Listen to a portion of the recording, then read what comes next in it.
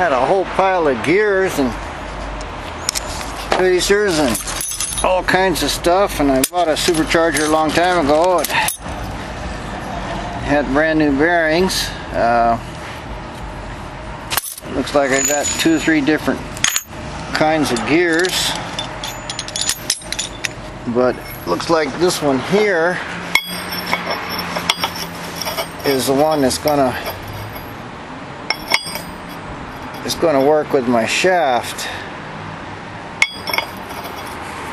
This is a shaft that come out of that blower case down there.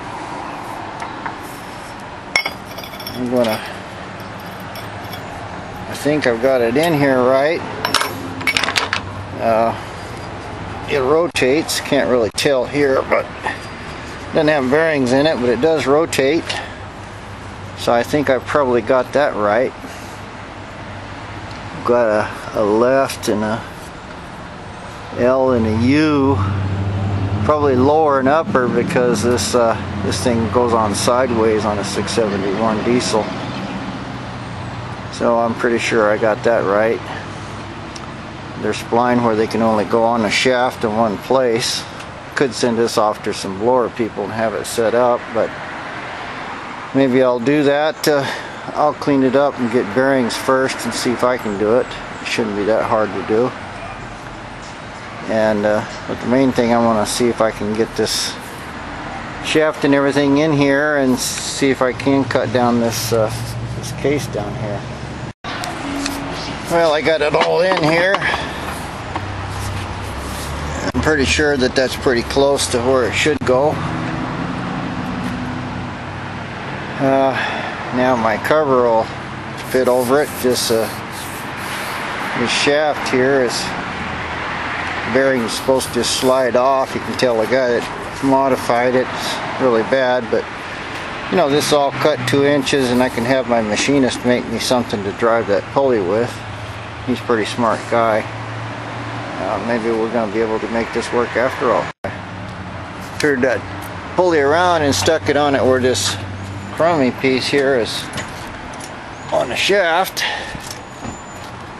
If I put me something in here for vertical, you know, I'm like an inch off.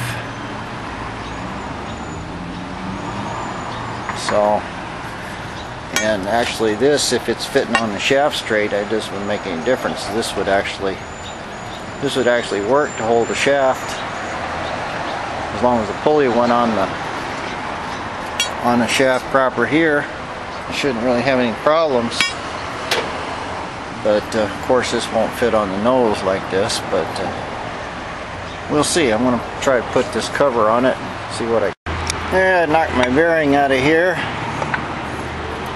That looks like it probably had some kind of a circlip or something here that was holding that seal in. I kind of screwed it up knocking it out. That's alright, I got it out. And what I've got here is about a 1/4 of an inch or so, because this shaft is hitting here on the inside of the thing. So looks like I can turn out, you know, 1/2 inch off of that shaft there, even taper it back or something like that, and this will work. Well, I took my shaft off of here. Next thing is just to see if this is going to fit over the gears. I don't see why it should.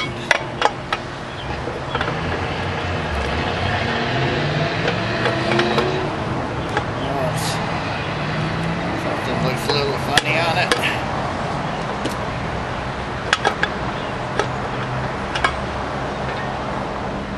Looks like it might be hitting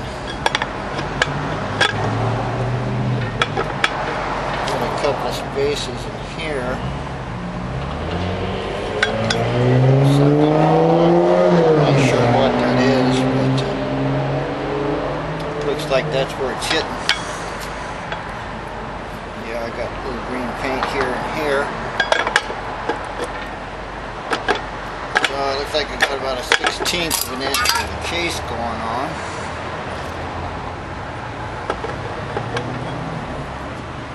not quite hitting those gears. I'm pretty sure those gears are on there. Just about as far as it's going to go.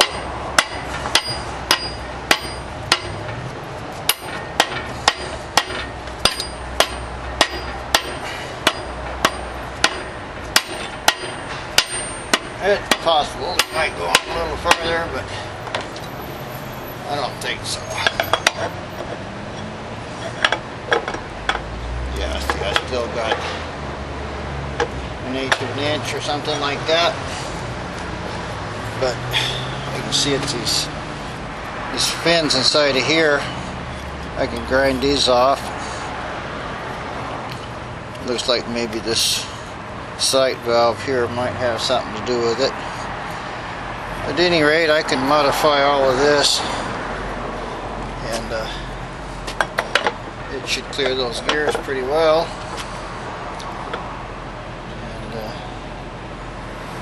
boy, it looks like it fits perfectly, but what I've done is knock my manifold back 1.5 inches. Pull it all forward again and take one last look at it and see what I got.